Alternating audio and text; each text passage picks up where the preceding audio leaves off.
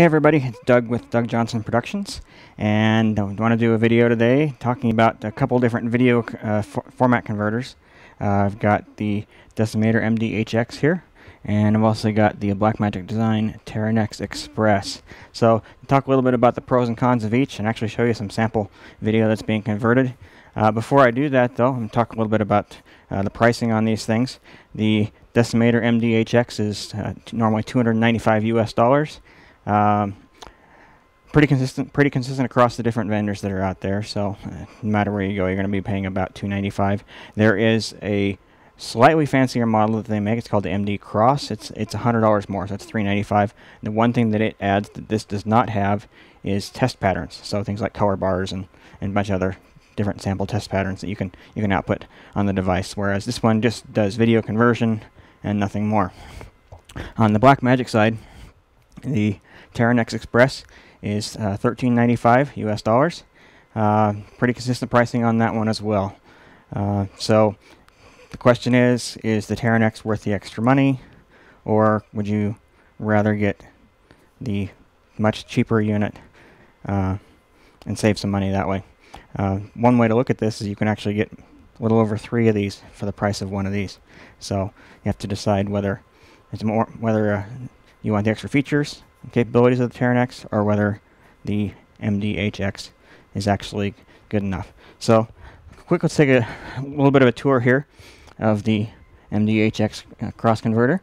So as you can see here, it's got an LCD screen on it, and it allows you to navigate menus and configure the device.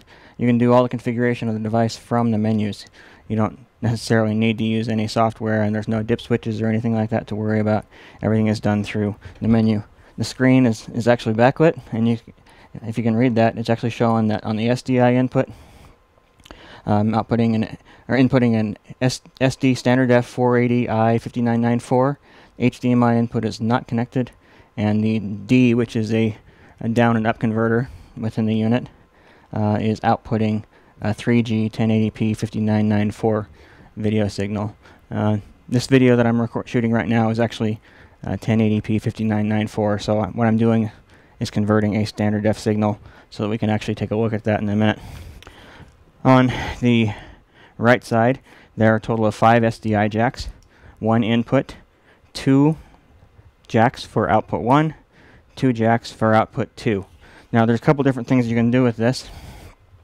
Output 1 can either be a loop through of the input, or it can be a copy of whatever's on the HDMI, or it can be the down converter.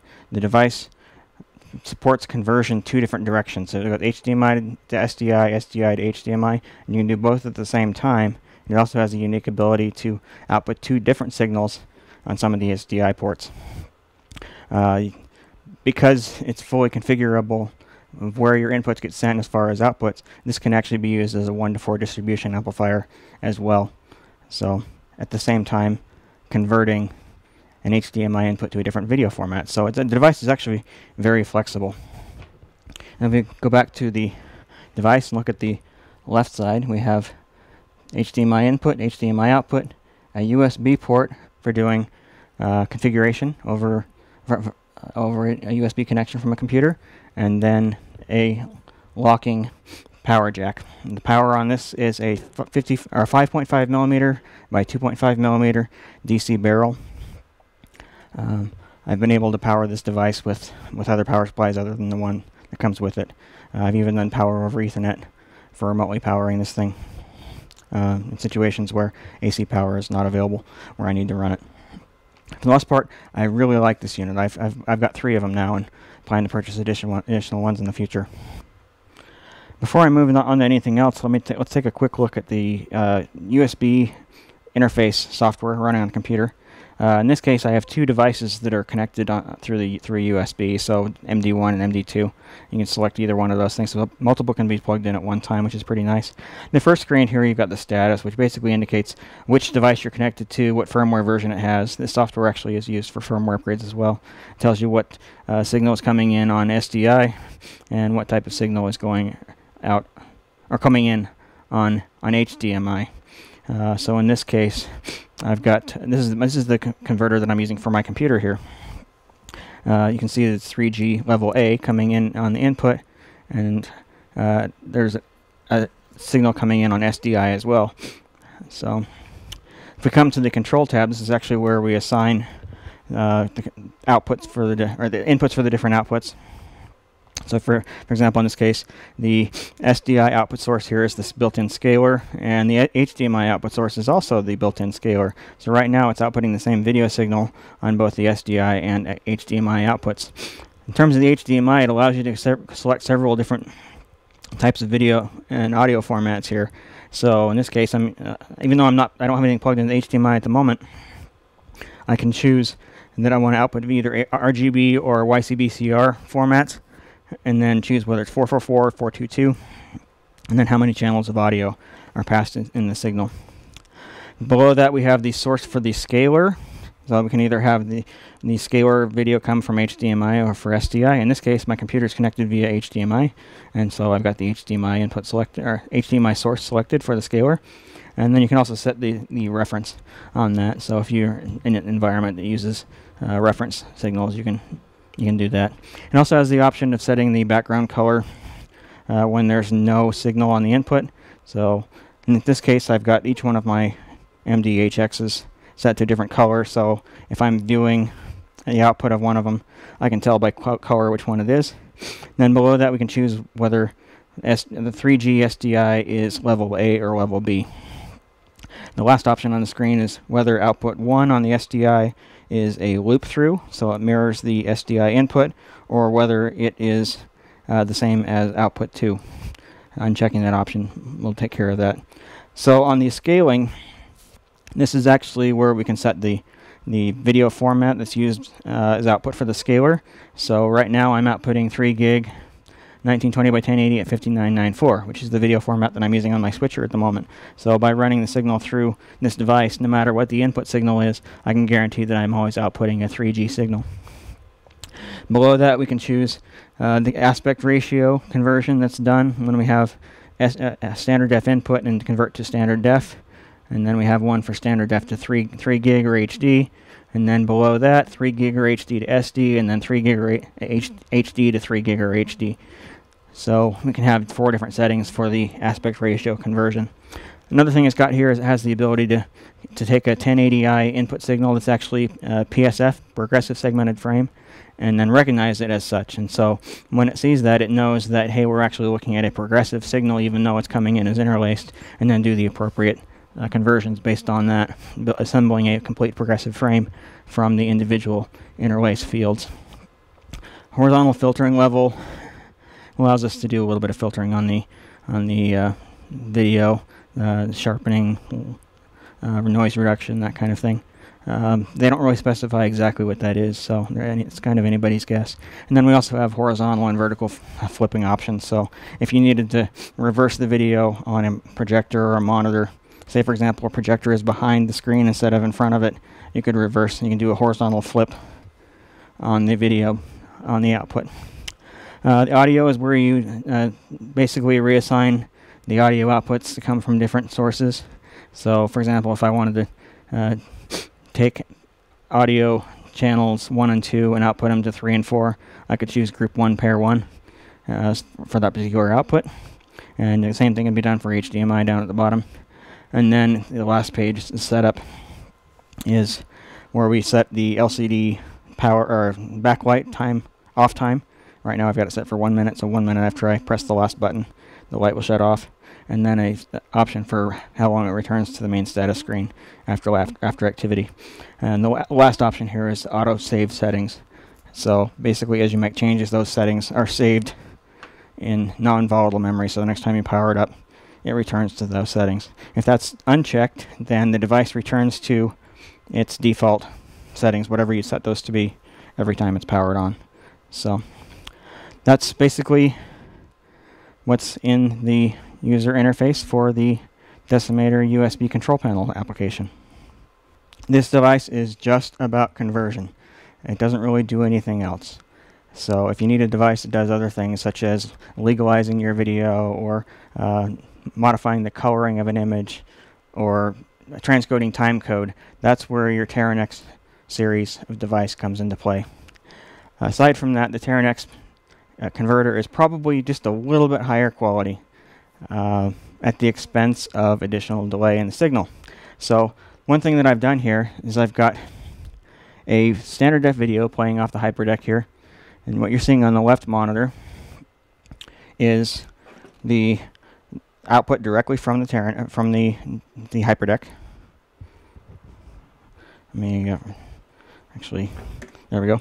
So this is the output directly from the HyperDeck, and this monitor here is the output of the MDHX. So what this test is doing is allowing us to see how much delay there is in the signal. And as we switch shots from this concert that I shot last week, you can see that there's almost no delay.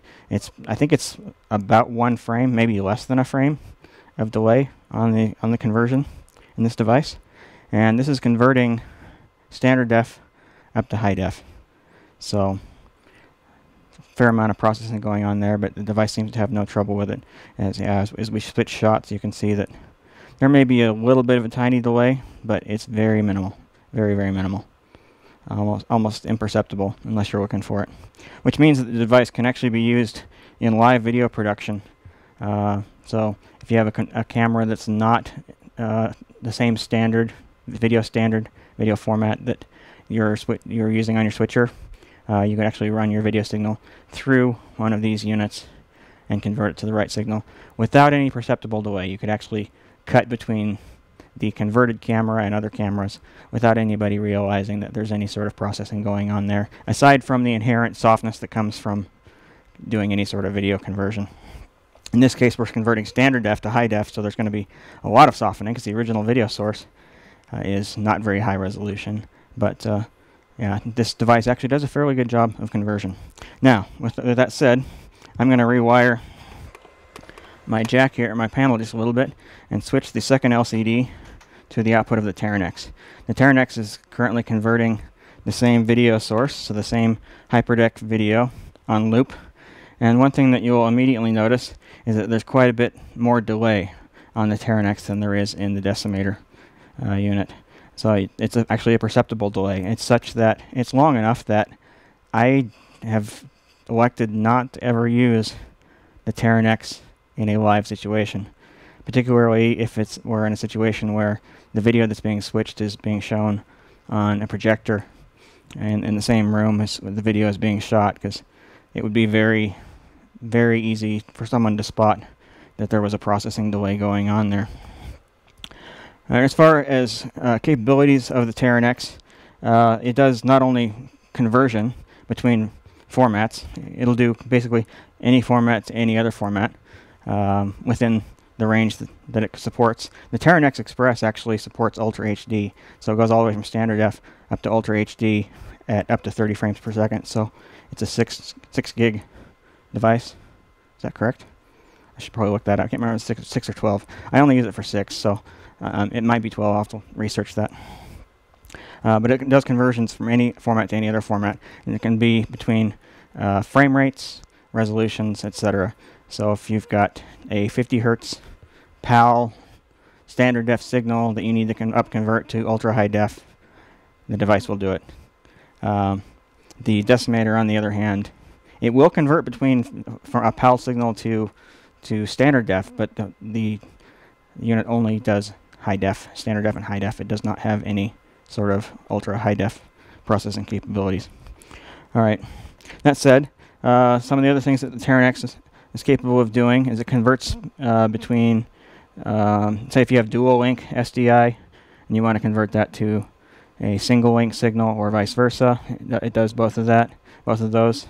It'll even drive a quad split display. So if you have 4 monitors and you want to feed them ultra high def signal that's split between the 4 for a 2x2 view, it will do that, among a number of other things. There's also a video processing app in there as well, where you can modify the gain, saturation, black level, other different aspects of the video signal as well. In fact, as I'm doing this, let me actually switch to my computer here. So I'll show you the interface. This is the US. This is not, sorry, it's not USB. It's actually the interface you get when you connect over Ethernet. So you can see here that my input source 525i 5994. I'm not sure why some people call it 525 and others call it 480. They're both the same thing. But it allows you to select audio. You can embed audio from other jacks. You can select your video output format here. There we go. Yeah, this does support ultra high def at 60 frames, so I answered my own question there. You choose choose the types of inputs that are being being used. So whether it's single link, dual link, or even a quad HD split as the input, and then the output you can choose with 3G level A or B. And there's another option elsewhere to choose whether you want to do the quad split or not. You can also do an external reference signal, so if you've got tri-level sync or gen lock going on, the output can be synced to that. In terms of processing, here's your proc amp settings, so gain, saturation, black level, hue, sharpness, red minus Y, blue minus Y. Do some minor color correction by adjusting the individual color channels. And do clipping of the video signal in order to make sure that it's legal for broadcast. As I've talked about in some of my other videos, you can't have blacks that dip below 0, and you can't have whites that, or any value that goes above 100 IRE. So this will allow you to actually do that clipping for you.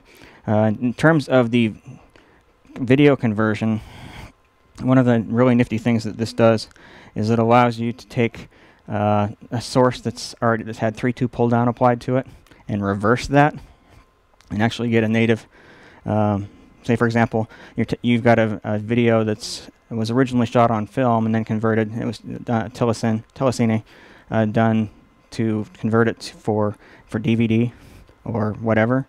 You can reverse that 3.2 pull down through the Teranex Express, and it will find the original video frames and then allow you to output a true 24 or 23976 signal on the output. So pretty cool feature there for anybody who needs it. The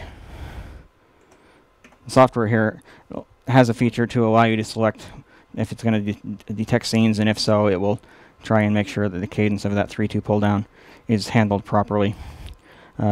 Source type, you can also specify whether it's video or film. That helps it to know where the individual frames embedded in a interlay signal will be coming from.